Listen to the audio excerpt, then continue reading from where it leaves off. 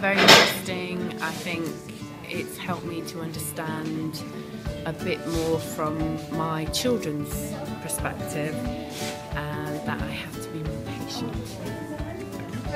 I wish I could take you both home. You give me a little bit of everything every day and then I'll be fine. I'll be a happy person there.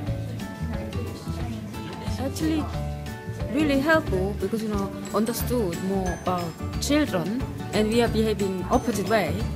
So I thought I shouldn't behave that way. I get more realization about my behavior.